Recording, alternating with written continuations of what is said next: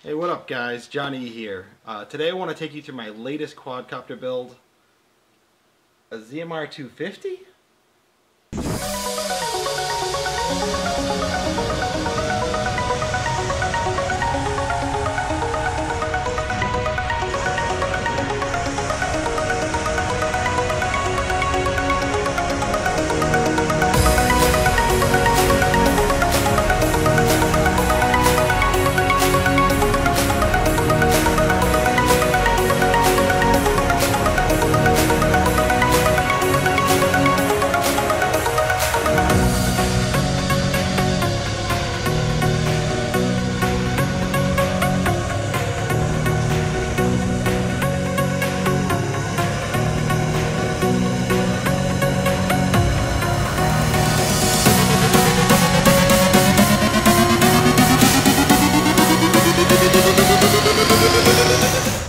Alright, so I know what you're probably asking.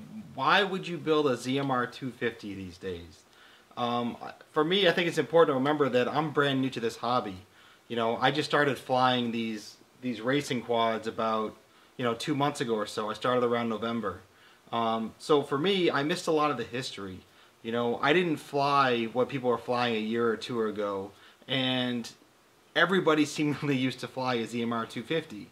And I know that people stopped building them because they're not as good, or they're garbage, they're crap, they're whatever, but I had no understanding of why that was. Seeing as you can buy one really cheap, I mean, this one I paid $30 for, but I've seen them around for as little as $12, $13, $14. I figured it was worth investing in those parts, building something, trying to fly it, and see if I can tell the difference between that and my QAV 210 clone, or maybe something else that I'll build in the future. I figured I could always strip the parts off later, but then I will have given myself a little bit of an education in quad flying. Alright, so I want to take you through, the components that I used here and how I built this and kind of my thinking and how I build it. So first, obviously, is the frame. It's the ZMR 250 like we already talked about. You'll notice I don't have the little rubber mount for the GoPro camera. I have it right here, but the thing is, I hate this thing. Any small crash seems to knock one of these little rubber things out of the little holes. Once it happens, it's a nightmare to get it back in. The new ones don't have this, so I don't want it. Alright, so as you can see, I ended up just putting the piece of foam on the top here like I do with the other quad. That works too. In theory, it's not going to be a smooth video, but honestly, this works pretty well too. Alright, so for the core of the build, I wanted to do basically the same setup that I have in my other quad. I wanted to use the same flight controller, I wanted to use the same PDB, I didn't want any differences there. So I'm flying with the SP Racing F3 EVO flight controller here, using a special PDB. One thing that was kind of nice is the PDB actually fits fully between these two different standoffs. On my QAV 210, it didn't quite fit. I had to leave two of the standoffs off. This, in theory, gave me a little bit more stability for the top plate. I definitely appreciated that. Moving on, I'm using Littlebee 20 amp ESCs, the same ESCs that I'm actually running on my QAV 210. That should give me similar performance as well. Really breaking down the differences between this frame and that frame. Moving on to the motors, I'm not quite running the same motors on this one as I am on the other frame. This is also the EMAX 2205 motors, but this is the 2300 kV motor versus the 2600 kV motor. So for the props, I decided to try out the DAL 5040 Tri-Blade V2. So far, I really like these props. I'm probably going to go and put these on my other quad too. I'm really enjoying these. Moving to the back, I forget the exact video transmitter, but it's also a 600 milliwatt transmitter, which matches the other one. And then I'm running a TBS Triumph antenna on the back for my video transmitter. I've actually also switched to the same one on my 210 quad.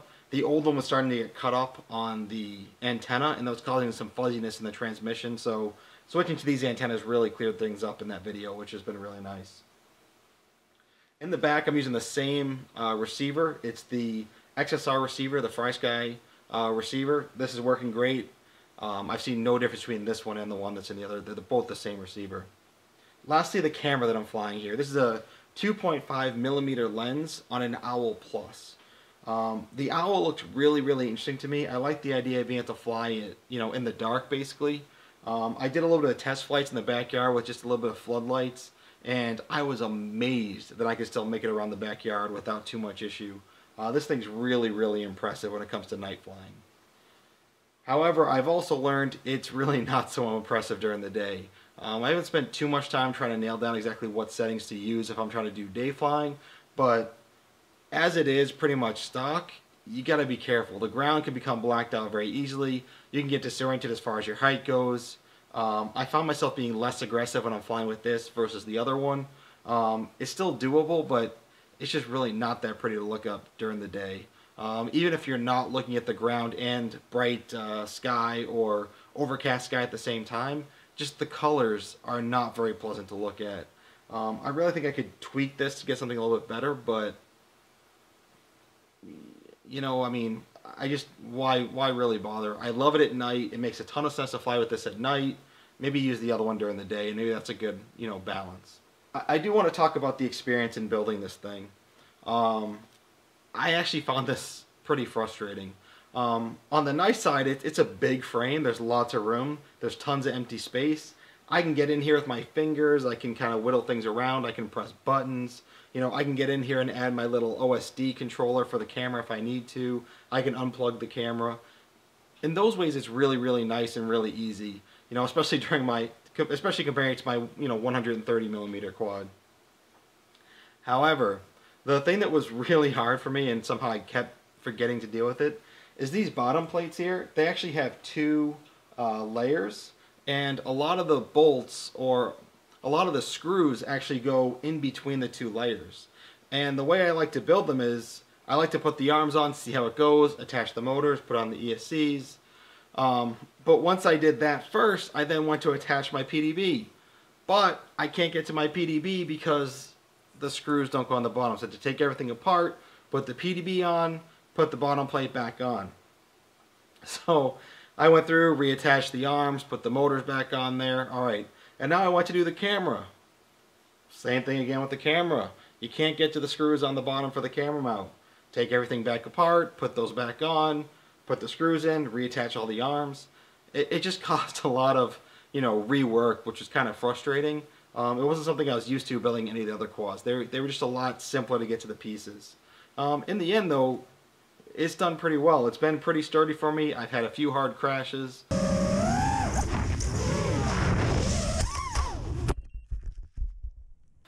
So far, nothing major is broken. I had a prop that was bent back, but really that's been about it. So it's been pretty good. Alright, so the real question is, how does it fly compared to my QAV 210 clone? So what was interesting for me is I definitely noticed the difference. It flies well, the QAV 210 flies well, but the QAV 210 just seems a lot more maneuverable. It feels better when I flip it and rolls and things like that. It feels like you can do a little bit more for me. This feels a little bit more, planted, a little bit heavier maybe, but not as acrobatic. It still does flips and rolls no problem.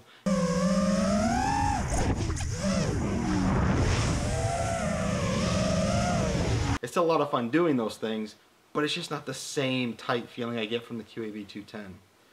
The biggest thing I noticed, though, is flying in windy days. Recently I was flying outside in about 40-mile-per-hour winds, and I was amazed how well the QAV 210 handled it. When I went up, I would definitely notice that I was being pushed by the wind, but for the most part, I could fight it easily and almost forget about that wind. I then took this thing up there. This acted much more like a sail. It's got a bigger frame, a bigger body.